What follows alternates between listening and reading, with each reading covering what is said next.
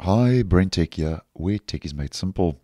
So Windows 11 has our widget in the bottom left-hand corner of our screen to the left of the taskbar.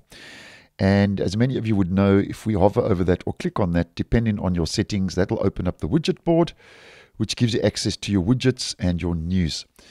Now, this widget icon displays two types of information.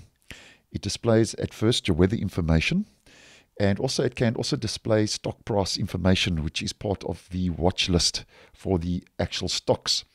Now, if you don't require the stock price information, and this is just an example of what that looks like. So it provides a watch list stock price information widget.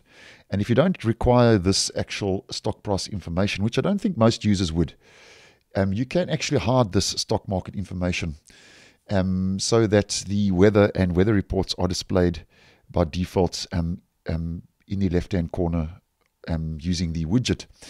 Now, why it may be displaying this watch list stock price information is because the actual watch list widget has been enabled and pinned to the widget board, which you may have done previously and forgotten to unpin, or it could have been done with an update.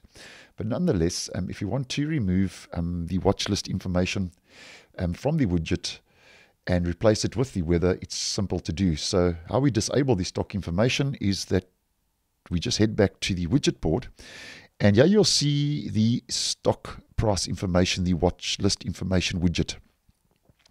So what you have to do is you have to click on the three-dotted menu, and then you would have to unpin the widget.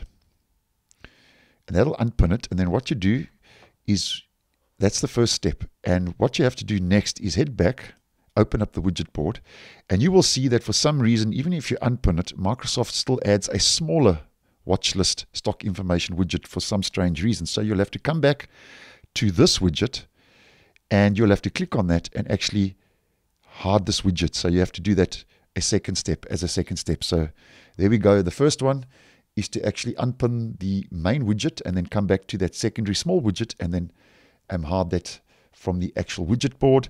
And what will happen now is that watch list stock price information widget will be removed, and it will not show the actual stock price information as part of your widget. It will only show the weather, and I think that would be the most case that most users would prefer. And if you want to put back the actual stock price information, the watch list widget, it's very simple. You just open up the widget board, head to add widgets, and now you'll see watch list. Just click on that, and there we go. If we head back, you will see that the watch list widget is back, and then that means that it will revert back to alternating between the weather and as showing that watch list information for the widget.